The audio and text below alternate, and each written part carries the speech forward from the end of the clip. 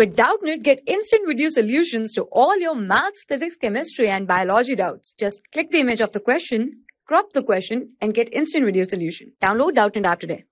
Hello friends, today's our question is convert the following fractions into equivalent like fractions, and the fractions are 5 upon 6, 7 upon 16. So let's start our solution.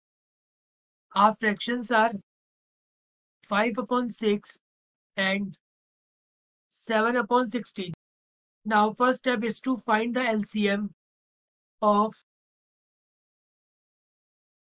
denominator of 6 and 16.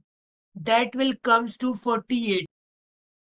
We can multiply the first fraction by 8 and second fraction by 3 to get the denominator of fraction 48. 5 upon 6 multiplied by 8, that is equals to 40 upon 48, and the second fraction 7 by 16 multiplied by 3, that will comes to 21 upon 48. So we can say that our like fractions are 40 upon 48 and 21 upon 48, and that is our answer. Thank you.